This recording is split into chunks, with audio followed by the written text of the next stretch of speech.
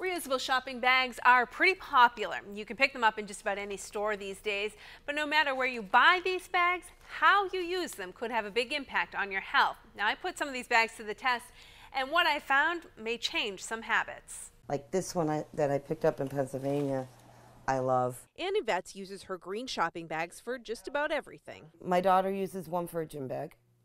We use them when we go to the beach. These once trendy bags, designed with the environmentally conscious in mind, are now commonplace in shopping carts.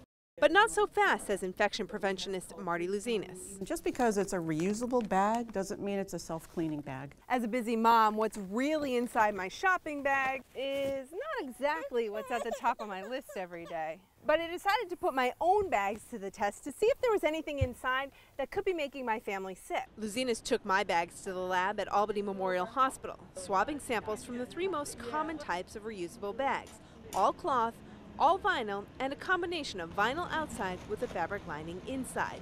We'll get back to my bags soon, but what is commonly found in green bags? Probably a zoo of things. Salmonella and E. coli, even the norovirus, have been detected on reusable shopping bags.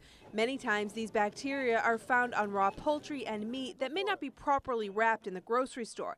But fruits and vegetables can carry bacteria as well. And what sticks to your bags when you're in the checkout line at the store can quickly contaminate your car and home. And think about where you put your bag when you come home. You're taking it, you're putting it on your kitchen counter, emptying it from there. If something has leaked through, you're contaminating your counter. Back in the lab, the tests on my bag showed some pretty disgusting results. It almost looks like fur or something growing on the plates. All 3 bags testing positive for bacteria. We have that one colony of bacillus, the hemolytic one.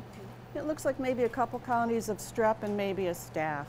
When you look at, you know, a number of colonies we have there, that is a pretty heavily contaminated bag. So what can you do to keep you and your family healthy? So you really have to be conscious of what kind of bag you're using and how you're using it and how you're cleaning it. Also, stick to plastic for your meats and make sure your fruits and vegetables go in the plastic bags provided in the produce section before they go in your bag.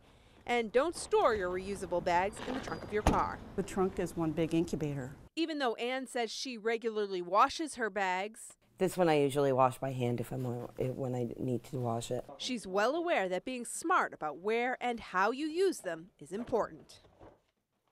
So no need to throw away your green bags, but use them smarter. For tips on how to do that and more information on how to care for your bags and which bags are the easiest to clean, go to our website. In the studio, I'm Nicole Lally for the News Center on Fox 23.